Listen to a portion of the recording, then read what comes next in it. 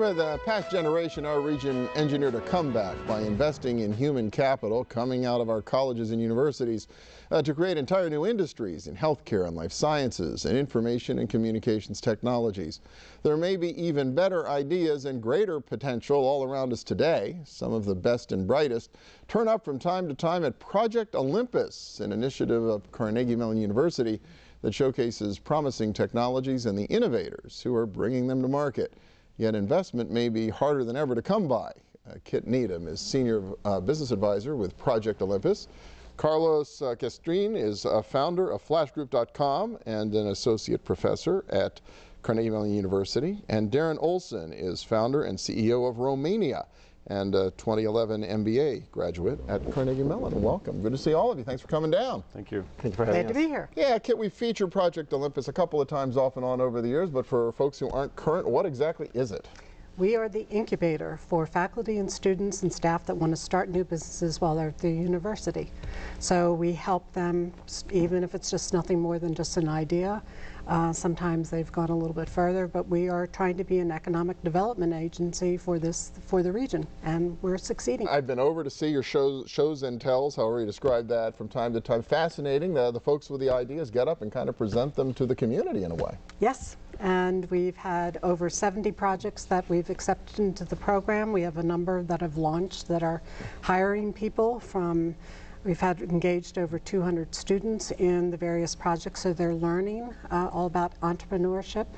Over $9 million have been invested in our students and our faculty, not our money, other people's money that believe in what we're doing. So we are trying to keep our best and brightest here, as well as to capitalize on the phenomenal research and technology that takes place in the university. Very cool. Carlos, tell me about flashgroup.com. What is that exactly? So I'm a professor in at Carnegie Mellon Computer Science, and along with Seth Goldstein, another professor, we decided to start a company that brings together the right people around the right idea at the right time with the right intention. So the way to think about this is people just want to connect with each other who have the same intention at the same time. So if you think about your show, there's a ton of people watching, I'm sure, and they have the right intention here, but it's hard for them to connect with each other. It would be interesting for them to connect to discuss ideas like Project Olympus, which has been a great resource for us. But it's hard to find those people to connect with. So what we do is find the information that's most useful to you, and once you find that information, connect with people who are interested in discussing it at the right time. So you could create almost an instant group of our region's business viewers who could talk about Project Olympus while it's happening, right? Exactly, if they knew how to do it. And that's what we call a flash group. A flash group, like a flash mob. It's like a flash mob, right? A flash group discussing this particular topic. And we can do this around all sorts of information. It can be blogs, it can be the news, it can be TV, it can also be Facebook or Twitter, all sorts of information that are currently overwhelming us. And using machine learning algorithms that we've developed in connection with Carnegie Mellon, we're able to find the information you most care about right now.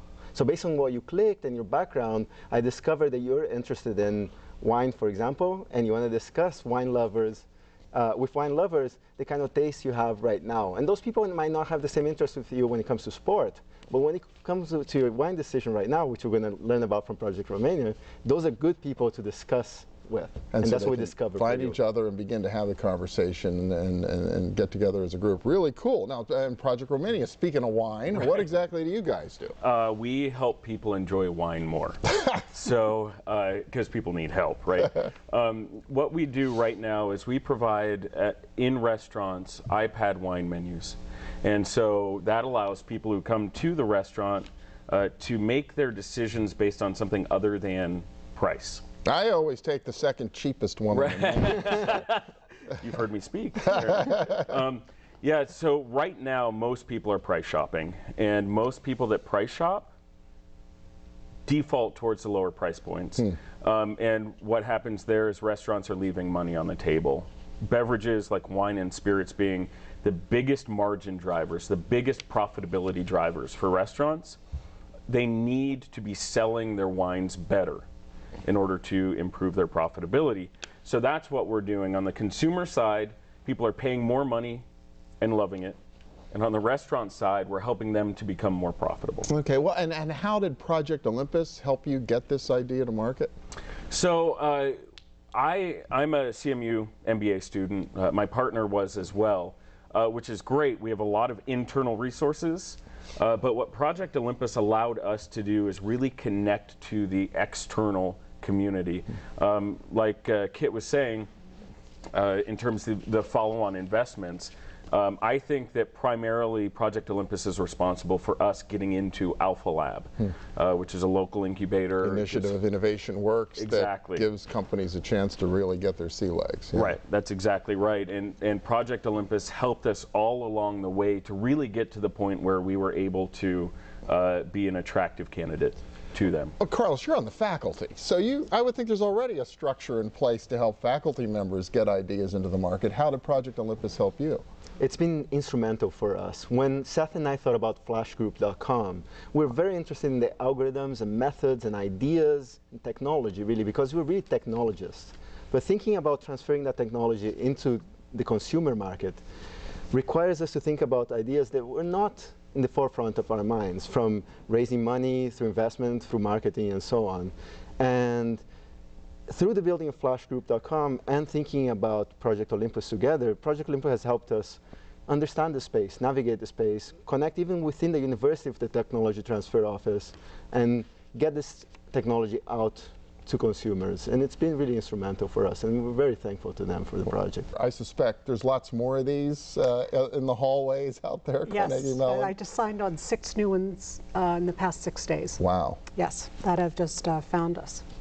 And so what's it going to take all of this to the next level and make sure more of these companies get out into the market?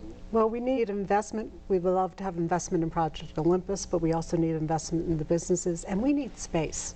That if anybody has some space above their shop or someplace for 2, 3, or 5, doesn't have to be fancy, just someplace you can get to the internet, that people are knocking down the doors trying to find that space. Wow. All right. Well, it's called Project Olympus. I'm sure you can find them with a quick internet search. Thank you all so much. Really exciting. Great to see it happening here in our region. Thank you for having us. Thanks for having us. And we'll be back in a minute with a little bit more of our region's business. Stay with us.